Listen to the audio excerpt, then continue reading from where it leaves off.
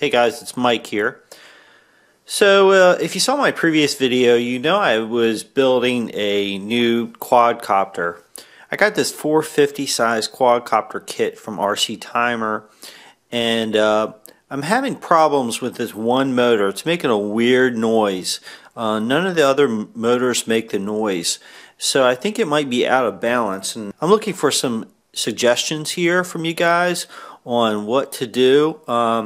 I tried balancing this thing out with some zip ties and it didn't really make any difference. Let me show you what this thing sounds like when I fire it up.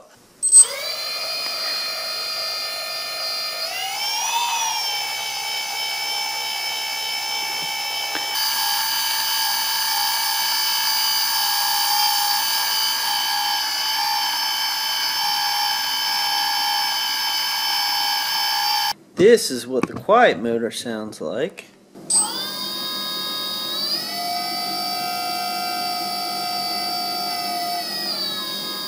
I put it on this CD thing, the CD case, just so it could kind of amplify the sound and you could hear the vibration a little bit better.